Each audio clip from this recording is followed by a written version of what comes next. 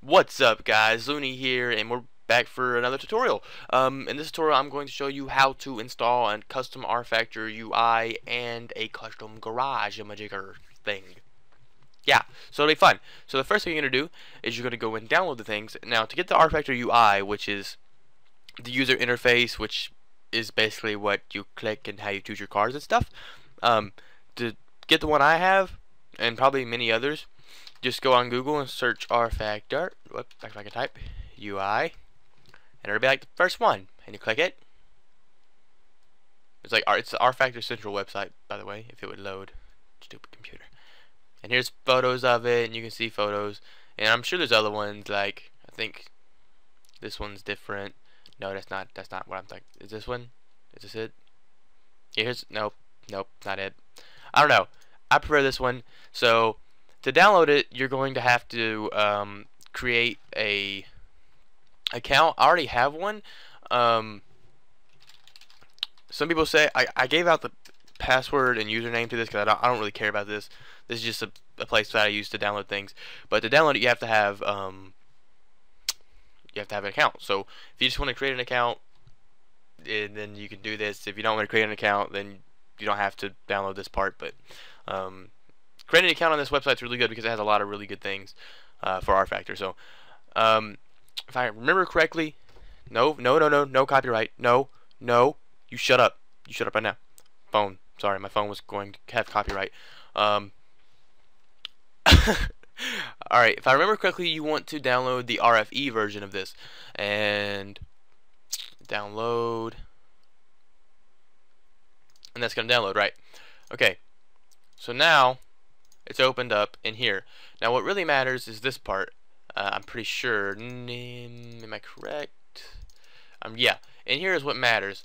So the first thing you're going to want to do is go to your rFactor install folder, which is going to be here. You're going to go into UI data. Now, before you even do this, you want to go into the Project D part, which you should already have, and you want to copy all this, and you want to paste it out here into this. And it overwrites everything and basically makes any RFM you choose, like online drifting or all tracks and vehicles, look exactly like the Project D RFM, even though it's not, if you understand that at all. And then after you do that, you want to drag these in to here, which I've already done, so I'm not going to do it again. Yeah, that's where you want to drag it. And then after you do that, it's going to ask you to overwrite things, and just click yes. And then you're going to go back, you're going to go to Game Data, Vehicles, and in here you're going to go to Showroom, and inside of the Vehicles folder, you're going to drag no, don't do that. Don't do that. Actually, because these two files are used for the garage, which now I'm going to show you how to install now. So we're just going to leave this up on Vehicles or in Game Data Vehicles, and we're going to go to Facebook. And oh look, we're already at JDM Factor. That's nifty. Okay, and we're going to find I have a download link to these in the description, so you don't have to worry about being a member of this. But all credit goes to the creators, of course. Alright, so here's the download link for the garages. So you're going to download the garages, and this might take a little bit longer than I expected. I didn't think it was 53 megabytes. And I'm actually going to change my garage because I don't like the one that I currently have, because I don't have any room to look around, and it's hard to upgrade, and it's just a pain in the ass, to say the least. So I'm going to change it. Volkswagen Yo streaming. I'm probably going to go drive with him after I make these tutorials. And I can close it. Nope. What do I do? Nope. Close that. That's Pandora. Don't look at that. You didn't see that. Oh, hey, look, that got uploaded. Great. Wonderful. Nope. There we go. All done. Bring this down. Close. Alright. So now we're here, and he has many different garages you can choose from. Facebook. And he has previews of each one. So there is the garage 1. Here's garage 2, which is the one I currently have.